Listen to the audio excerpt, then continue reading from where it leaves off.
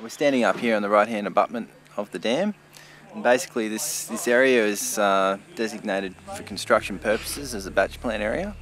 So these Xanthorrhoea trees, they're considered quite significant. They're iconic Australian species, and we felt it was important to remove them and translocate them.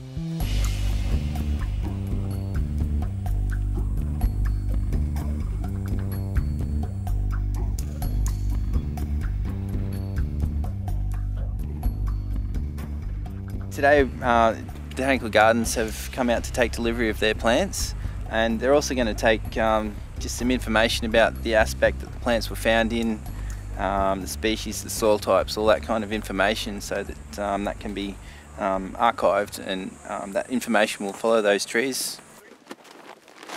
The three of us have come out here today to take receipt of the plants, as you can see on the back of the truck, and they'll go back to the Australian National Botanic Gardens, and we'll put them in an area where we can look after them, hopefully in the future they'll go out and people will see those either at the gardens or back out into areas out in the bush around Canberra. We've engaged Dave Smith, who's done this kind of work before. He's quite knowledgeable, and it's difficult to find someone who has that skill to pull these out.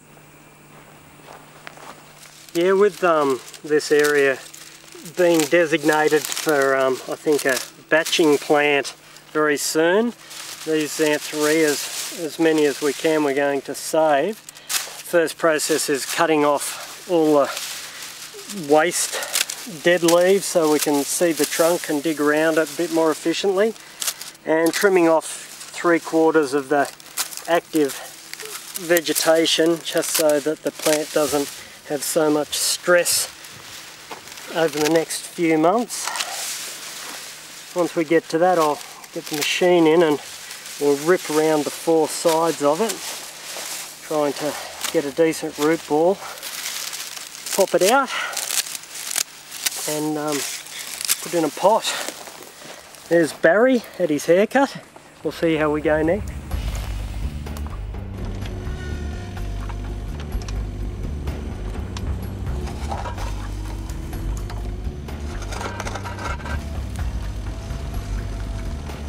The small machine tends to be able to get into these areas fairly well, and it's fairly manoeuvrable, it's lightweight.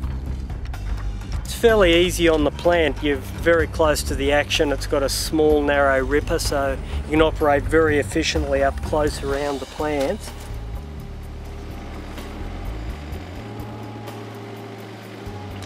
Lifted him out. Now depending on how big the root size are, we just have to trim a few of the longer roots off.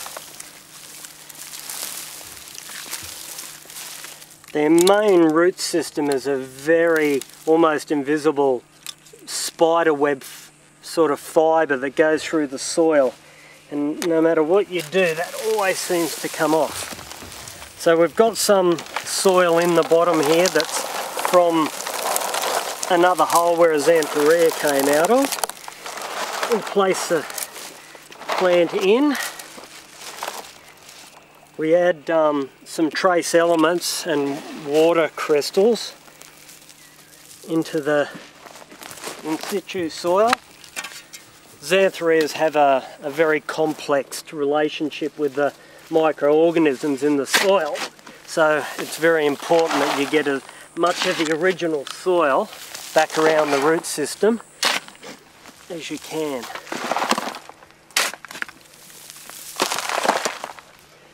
And as you can see, they don't grow in the best soil in the world.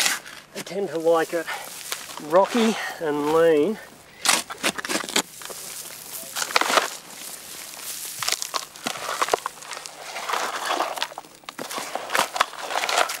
So this is just a seaweed extract which promotes new root growth and helps the plant cope with the stress of being dug up.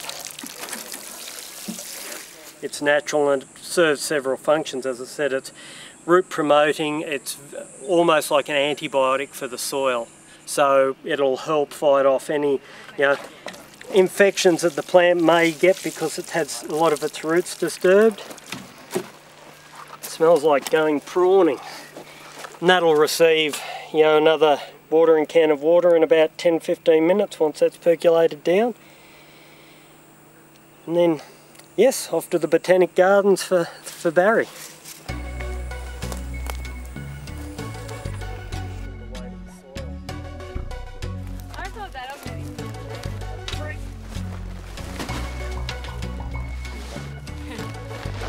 Pretty full here, isn't it? It is. Exciting. You got 20.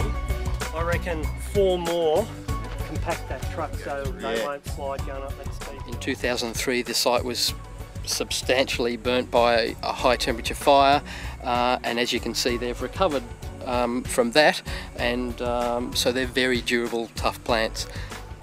They're also extremely old. They're very slow growing. Some of the ones with trunks can be many hundreds of years old.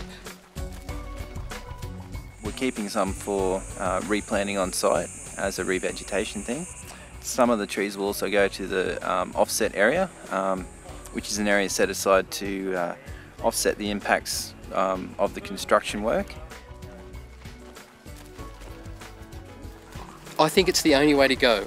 We have to be collaborative, both in this case with federal and ACT government working together to bring about you know, a successful outcome. If we only rely on our own resources and our own ideas, we're not working as effectively as we can be. So by collaborating like this, it gives this particular success story every chance of happening.